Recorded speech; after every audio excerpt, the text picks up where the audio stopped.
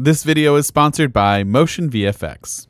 Apple has released Beta 5 for iOS 14 to developers, which provides a few new changes and features included with this new update. And so in this video, we're going to go over everything new in iOS 14 Beta 5.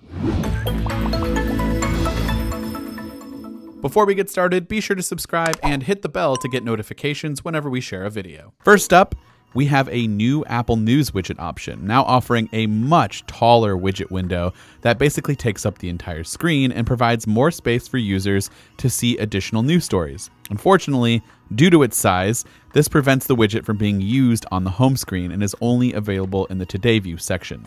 For apps that use location, there's now a pop-up that asks you if you want to allow widgets for those apps to also use your location data. Widgets can use location data for up to 15 minutes when activated, and the location service's privacy settings for apps now mentions widgets. Inside of the alarm clock app, you can now use a finger to swipe through the clock wheel to set the time rather than having to type it. But because it is much smaller than the wheel in iOS 13, you do still have the option to type the time if that's easier for you. The interface for exposure notifications has changed in iOS 14 Beta 5. Now, tapping on Turn on Exposure Notifications brings up an option to choose a country, region, or state, and it will let you know if an exposure notification app is available for your area. In iOS 14 Beta 5, you now have the option to hide the hidden album inside of the Photos app. So whenever you hide a photo, the photo then gets removed from whatever album or the All Photos section, and it just gets sent to the Hidden Album section. Unfortunately, anyone who just looks through your photo albums can just scroll down and find the hidden album available, and all the pictures are pretty easy to find. Well, with this new setting, while there are no additional securities set in place, you can now toggle off the hidden album, making it less likely for someone to stumble upon it. In the Settings app under Battery, the last charge level has been tweaked a bit. Rather than displaying the last charge level over to the right of the interface, it's now displayed with the last charge wording to make it easier to see at a glance.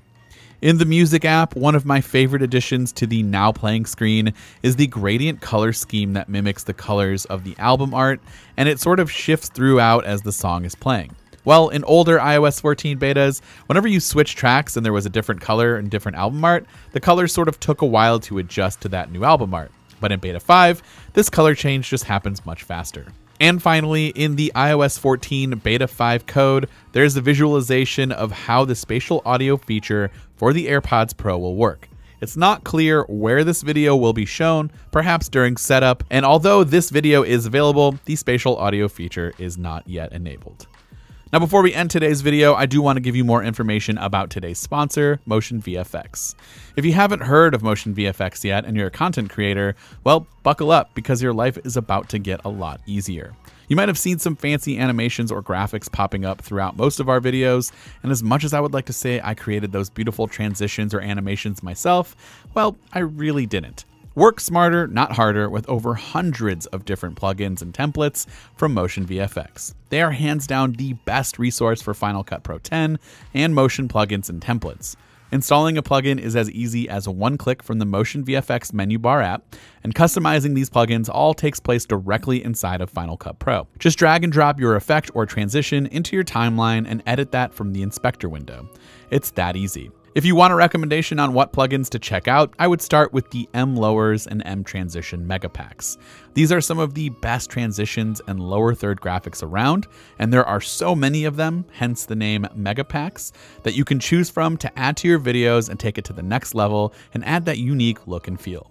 Honestly, I use these plugins every day, and they are a huge tool for helping me create content faster and easier. For more information about Motion VFX and the bundles that we recommended, you can click the link in the description down below. This has been Dan with MacRumors. Thanks so much for watching, and I hope to see you around in the next video.